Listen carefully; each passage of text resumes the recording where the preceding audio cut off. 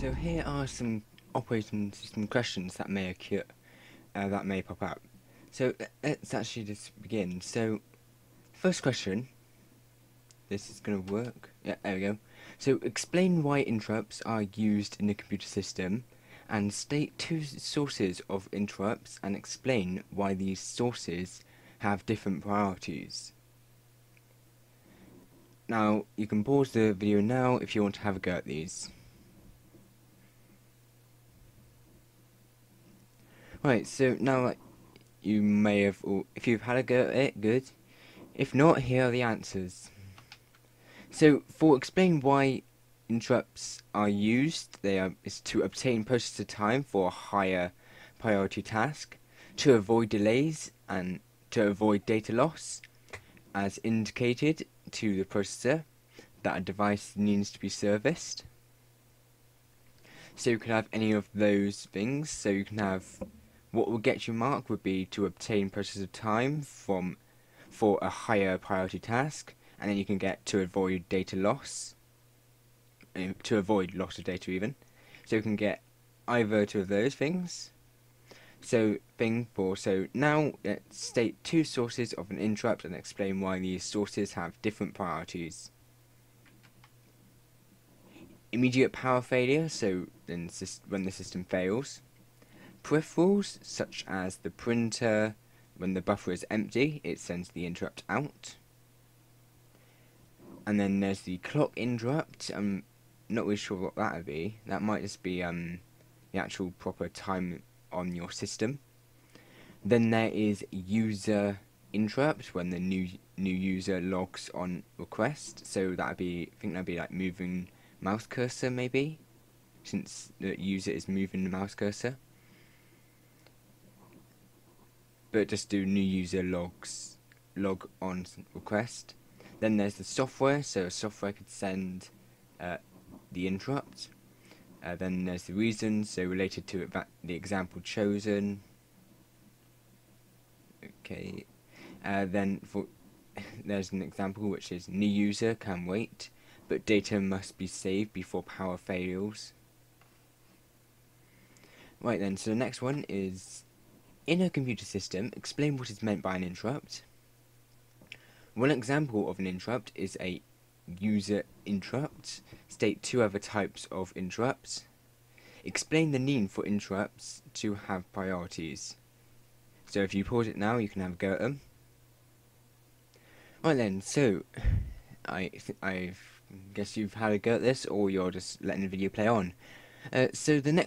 So first result for the first one, if I just click next. Oh, I've done it wrong. Let's get this bit out actually quickly.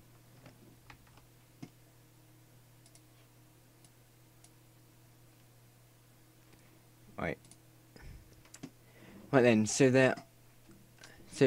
here, so pause the video, and right then, so I guess you've already had a go at these, or you're just letting the video play through. So the first one is explain what is meant by an interrupt. So you can get either of these two. Do not include the message, so do not say it is a message. You got to say signal sent to a processor. Request for processing time, and allows important tasks to be processed or to take precedence. Now, two other types of interrupts are, there's the power failure, which was mentioned previously. Then there's the peripherals, input-output interrupt, or input-output interrupt. So then there's clock interrupt as well, and software interrupt. Not hardware unless explained or example. So do not just say another type is hardware. You've got to say, or if you do hardware and then you can do an explanation or just do an example, and do not just say timer, say the clock interrupt. Right, and so the next one is explain the need for them to have priorities.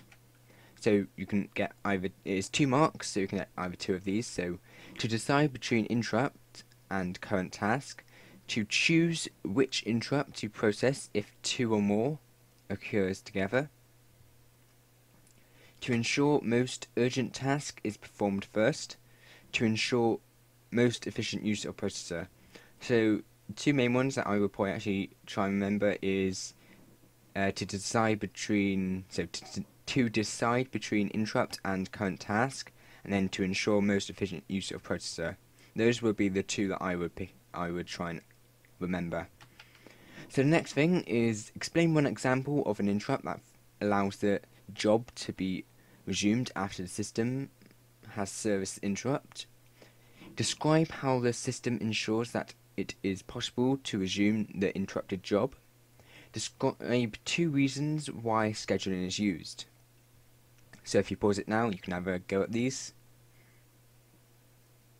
Right then, so I guess you've either paused it or, well, you've probably unpaused it actually, since you can hear me now. So first one, so one example of an interrupt. So given one example of an interrupt that allows the job to be resumed after the system has serviced the interrupt. So let's have a look at the answer. It is 1 mark though, so I think there's like 2 answers. Yes, there is. There's 2 answers that you can go for. So there's peripheral, such as a printer, and you say the buffer is empty. So you can say peripheral, but don't just say printer, because you try and specify what it is within the printer. That's so like the buffer is empty to transmit the data. Then there's the user interrupt, so new user logs a request. So it'd be good if you can have like user interrupts, then an example. Although it's only 1 mark, it is good just to have a bit extra as well. So describe how the system ensures that it is possible to resume the interrupted job. Values are copied from registers and stored on stack, so they can be replaced in register when ISR has finished. ISR instruction maybe, or is that like interrupt? Is that the interrupt service register or something? I think it might be. So now the next thing is I'll try and link that back to a video that I did for the that's in the interrupt video, I think, if it is that. So next thing is describe 2 reasons why scheduling is used. Maximize number of users with no apparent delay. Maximize number of jobs processed as quickly as possible. Obtain efficient use of processor time or resources depending upon priorities to ensure all jobs obtain processor time or longer jobs do not monopolize the processor. So it's 4 marks, so I think I did have a look in the mark scheme, and it's probably like so it'd be maximize number of users, then with no apparent delay, then maximize number of jobs processed as quickly as possible. So those would be like the 2 main points. It'd be good though if instead of the maximize number of jobs processed, you could probably try and remember the obtain efficient use of processor time or resources, depending on priorities, and to ensure all jobs obtain processor time. So that would be good to have. So here we go. Describe one method of scheduling. And as always, pause the video if you want to have a go at this. Well then, so now let's have a look at the answer. Round robin. Each user allocates a short period of time in a sequence. Or system priorities, highest priorities first. Length of job, shortest job first. Then first come, first served. Jobs are processed in order of arrival. Right then, so now let's have a look at this one. So round robin is one method of scheduling. So back there you saw you can have one method of scheduling. So hopefully this question might come up. So round robin scheduling is one method that may be used by a multi-user operating system. Describe round robin scheduling, and then explain why jobs are given in different priorities when in a job queue. These are 2 separate questions. So if you pause the video now, you can have a go at these. Right then, so let's have a look at the answers. So describe round robin scheduling. Each user allocates a time slice. When time slice is up, system moves to next user. If next user needs processor, users given time slice. Repeats until all users are serviced. Users may have different priorities. Time slices are very small, so a fraction of a second. No apparent delay for any user. So you can have, I'm going to say up to 3 marks, so 3 of those points. So each user is allocated a time slice. Repeated until all users are serviced. And I would do the no apparent delay for any user. If you're wondering what is up with the P being cut off a bit, that is because this is from the revision guide, so I had to take some screenshots from it. Right then, so now explain why jobs are given different priorities when in a job queue. Some jobs are more urgent than others. Priorities are used to maximize the use of computer resources. And that's 2 marks, so you have to get those exact points. If you're wondering why there's no blue box, that's because I've got something that appears instead. So state why virtual memory may be needed. Describe how virtual memory is used, and explain one problem that may occur while using virtual memory. So if you pause the video, you can have a go at these. Right then, so here are the answers. So why is virtual memory needed? To allow programs to run that need more memory than is available, and that's 1 mark. Then describe how virtual memory is used. Use of backend store as if it were main memory or temporary storage. Uses paging or fixed size units. Swaps pages between memory and backend store to make space for pages needed. Holds part of the program not in use. Allows programs to run that need more memory than is available. So now, and that is 3 marks, so 3 points. So I would do uses backend store as if it were main memory. Then uses paging. Swaps pages between memory and backend store to make space for pages needed. Now I would actually probably do another one just to be safe, which is holds part of the program not in use. Since it doesn't say list 3, it's good if you list more, because then if one of them's like wrong, like not completely correct, then it's good just to have a backup kind of thing. So explain one problem that occurs while using virtual memory. So I need 2 of the following. So disk thrashing, high rate of disk access. So yeah, that'd be 1 problem. So 2 from, alright, so disk crashing or high rate of disk access. Then more time spent transferring pages than processing. Computer may hang. So I would actually probably just stick with the 2 main ones, which is disk thrashing and more time spent transferring pages than processing. Now here we go. An operating system. So if you pause it, you can have a go at these. Right then, so an operating system may use segmentation or paging when managing memory. State 2 ways in which segmentation and paging are similar. So let's have a look at the answer. So before you pause it, and you must have had a go at it, or you're just watching the video completely through. Both are ways of partitioning memory. Both allow programs to run despite insufficient memory. Both are used for virtual memory. Segments and pages are both stored on backend store. Segments are pages, and pages are assigned to memory when needed.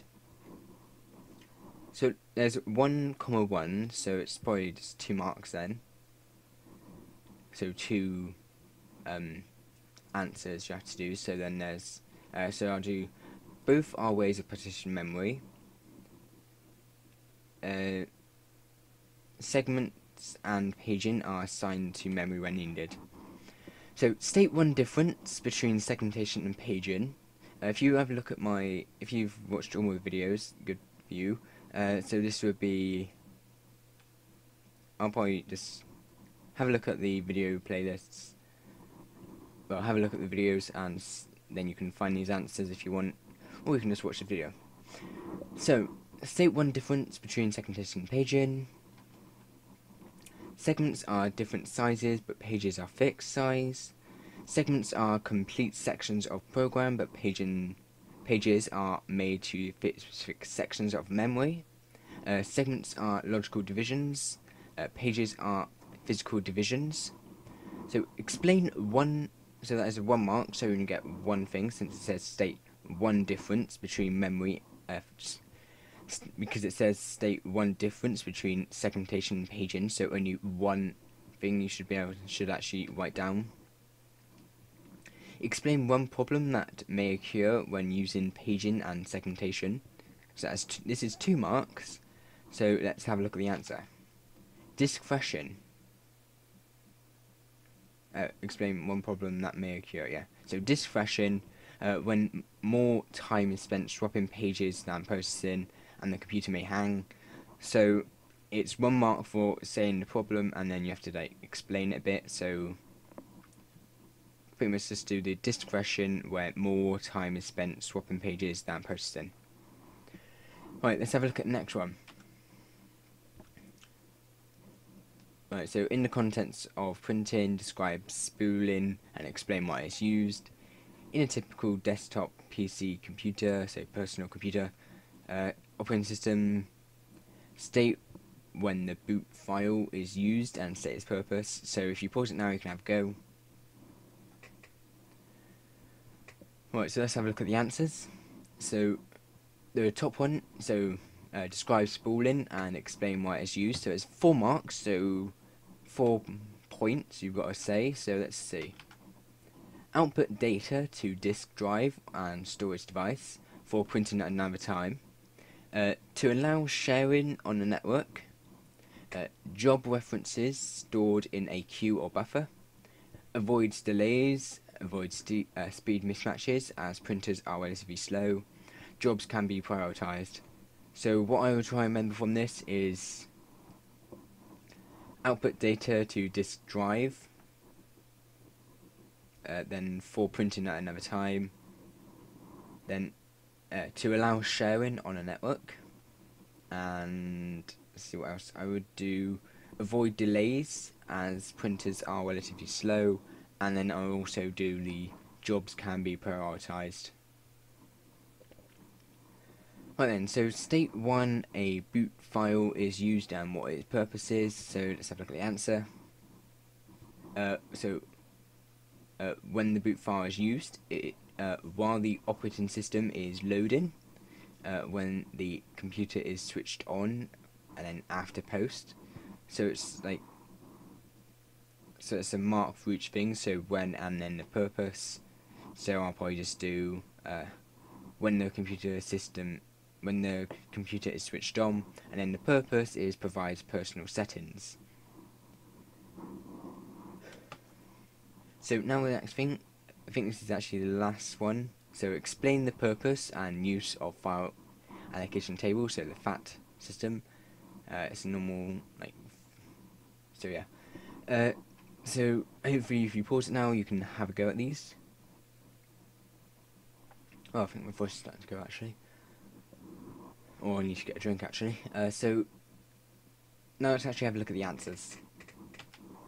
So explain the purpose and the use. So a map of where files are stored on backend stores or hard drives, provides addresses and pointers to start off files, stores file names, stores file sizes, stores access rights, identifies free space, is updated by the operating system when files are saved and deleted, is used by the operating system when files are accessed. So it's 6 marks, and there are 9 points, I think that is there. 1, 2, 3, 4, 5, 6, 8, 9. Yes, it is 9. So main things that I'll probably try and remember are a map of where files are stored on hard drive, probably actually I'll probably remember, and then provides addresses, stores file names, stores file sizes, stores access rights. So that's 1, 2, 3, 4, 5, 6, and I'll just do another thing which is identifies free space. I hope this has been helpful for you, and if you want to download this PowerPoint, I'll put this in the main PowerPoint at the end of the operating systems section. So once again, thanks for watching, till next time.